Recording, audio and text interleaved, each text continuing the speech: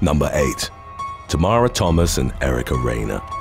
In the summer of 2022, 2 Florida women were arrested for carrying out several 7-Eleven robberies in Lee County. The suspects were identified as Tamara Thomas and Erica Rayner, both aged 26, who were well organized in their criminal activity. They were caught on surveillance cameras walking into the 7-Eleven near Gladiolus and Summerlin in South Fort Myers. Thomas and Rayner wore masks while clad in black from head to toe and had also fitted their getaway vehicle with stolen plates in an effort to elude the authorities. One of them used a gun and demanded cash, while the other ripped off as many lottery tickets as possible. That same morning on July the 27th, they'd also robbed a 7-Eleven located at 11891 Palm Beach Boulevard, from which they'd also made off with cash and lottery tickets. The police additionally connected them to a previous 7-Eleven robbery which had occurred on July the 8th. The two were eventually arrested after law enforcement conducted a traffic stop on the gray sedan they'd used in the spree.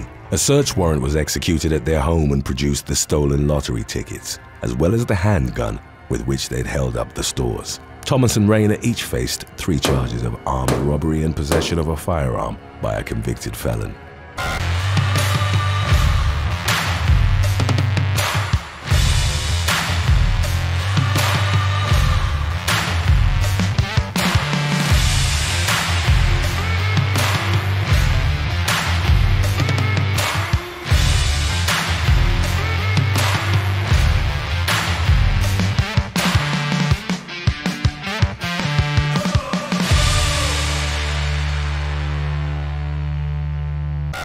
Number 7. Cassandra Garza Rangel and Jasmine Arlene Rojas. Teenager Cassandra Garza Rangel and her accomplice, 23-year-old Jasmine Arlene Rojas, were taken into custody by law enforcement in Laredo, Texas, for attempting to rob a man with whom they'd had intimate relations. The incident occurred on September the 14th of 2022, and as reported by the victim, he'd first picked up Garza Rangel in the evening. They had intercourse in an abandoned building, and later on the teen called him asking to give her and Rojas a lift to a dollar store. He parked the car in a dark and empty lot near the store, and the duo told him to join them in the back seat. The man then became intimate with both. At some point, Rojas wanted to blindfold him with her red top, but the man refused and tried to leave the vehicle. It was then that Rojas produced a knife, grabbed the victim by the shirt and told him that they were going to kidnap and kill him. He managed to get away just as Rojas instructed her accomplice to retrieve a handgun from her purse. The victim then called 911. Following the female duo's arrest, they gave a dramatically different account of the events. Rojas claimed that the man had offered them a lift but then pulled out a condom, which caused them to fear that he was going to assault them. She went on to state that she'd asked Garza Rangel to brandish a gun, expecting that they'd have to act in self-defense. The stories, however, were riddled with inconsistencies, amplified by the fact that the man's wallet and ID were found in the teenager's possession. The duo consequently faced charges of aggravated robbery. Number 6. Lindsay Garza and Emily Gonzalez. 2 Texas women were arrested in early January of 2022 in San Marcos after they'd robbed a restaurant and then engaged local police in a high-speed chase. 29-year-old Lindsay Garza and accomplice Emily Gonzalez, aged 31, entered a restaurant called Fuego, fired a weapon and then demanded cash. Shortly after the duo had fled the scene, the authorities were alerted and caught up with them on I-35. During the resulting pursuit, the women reached speeds of up to 94 miles per hour prior to crashing into a concrete barrier. They then tried escaping on foot but were eventually taken into custody by the San Marcos Police Department. Officers recovered the weapon as well as the stolen money, while the duo consequently faced charges of aggravated robbery, evaded arrest, and tampering with evidence. Number 5.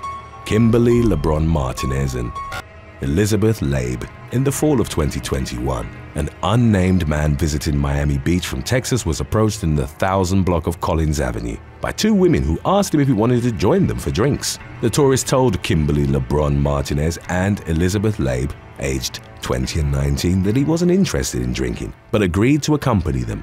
They went to a bar and later on bought some White Claws before heading to Collins Park along 21st Street. The man eventually accepted a drink from LeBron Martinez. He would later remember that he immediately felt like he'd been drugged and soon became unconscious. While he was passed out, LeBron Martinez and Labe robbed him of several valuables that included a gold chain, Yeezy sneakers, an Apple iPhone, and his $10,000 Omega Seamaster watch. The women then went on a spending spree, making multiple fraudulent transactions with the victim's credit and debit cards, racking charges in excess of $15,000. The police tracked down the criminal duo due to the fact that they were wearing the same clothes as seen in the surveillance footage from the bar they'd visited with the victim. They were arrested and interrogated by detectives, whereupon LeBron Martinez admitted to the scheme, claiming she'd slipped a mixture of water and crushed Xanax into the victim's drink. The two women subsequently faced multiple felony charges in connection to the robbery.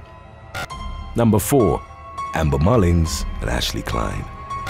A violent argument erupted between South Carolina woman Amber Mullins and her live-in boyfriend, whose identity wasn't released, at their Myrtle Beach home on September the 8th of 2022. She confronted the man for cheating on her with 27-year-old Ashley Klein, who was in their bedroom as the dispute unfolded. As later revealed by an arrest warrant, Mullins told her boyfriend, "I've got something for you," before she went and retrieved a knife from the kitchen. It wasn't clear if Klein had been aware that the man was in a relationship prior to their tryst, but she actively participated in what followed. She held the victim down as 22-year-old Mullins proceeded to stab him, inflicting non-fatal injuries to his leg and neck. Mullins was at the time on home detention after being arrested by Horry County Police and charged with attempted murder. The incident had occurred in June of that year in the area of Walker-Moore Boulevard when Mullins reportedly shot at 2 people from her car. For the attack on her boyfriend, she was charged with assault and battery of a high and aggravated nature,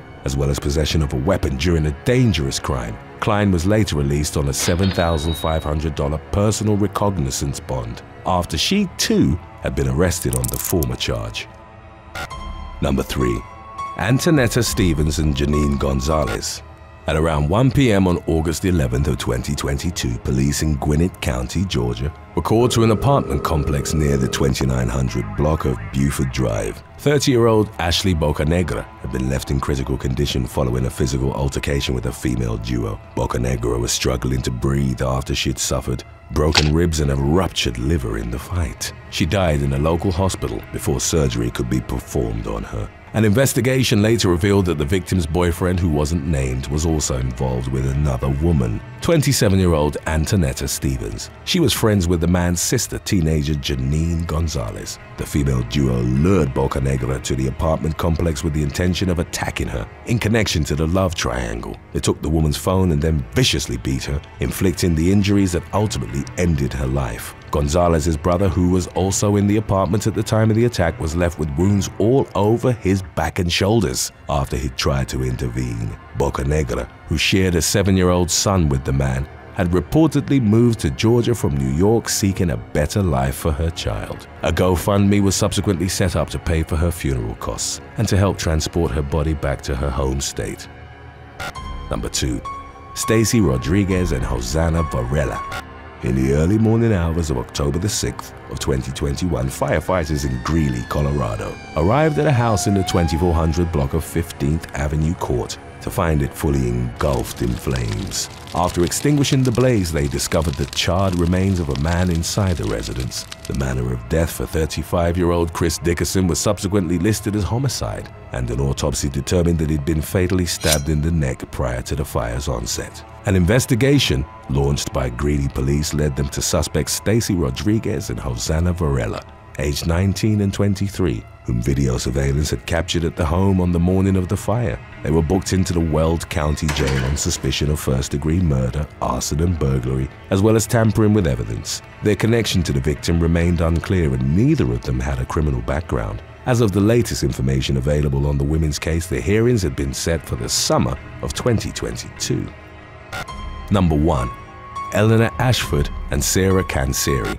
Australian couple Eleanor Ashford and Sarah Kanseri were arrested in March of 2021 for a string of armed robberies conducted in the southwest Sydney area over the course of only 2 hours. Ashford and Kanseri, both aged 23, were described by local media as an Instagram influencer couple, and the former was identified as the daughter of a well-known surgeon in Wollongong. The duo used a variety of tools in the robberies, including knives, a hammer, and a rusty axe. Just before midnight on March the 25th, Ashford and Kanseri robbed a gas station on Heathcote Road in the suburb of Moorebank. Witnesses at the scene later reported that the women threatened the cashier, demanding cash and cigarettes, before fleeing in a Mitsubishi Lancer. While investigating the first crime, law enforcement received a second call from a gas station on Nuwara Road, reporting another robbery. Then, at around 1:15 a.m., officials were alerted that an employee from a station on Camden Valley Way had been threatened with a hammer and robbed. The female duo said to have been responsible matched the description of the suspects from the previous 2 incidents. CCTV photos later shared to the media showed the armed couple, who were wearing headscarves, as they carried out one of the robberies. Not long after the third incident, law enforcement stopped the Lancer, and the search of it yielded the weapons used in the spree, as well as the cash and cigarettes they'd stolen. The couple were taken into custody on charges of armed robbery. Thanks for watching. Would you rather rob a bank with your best friend or be trapped in a hostage situation with them? Let us know in the comments section below.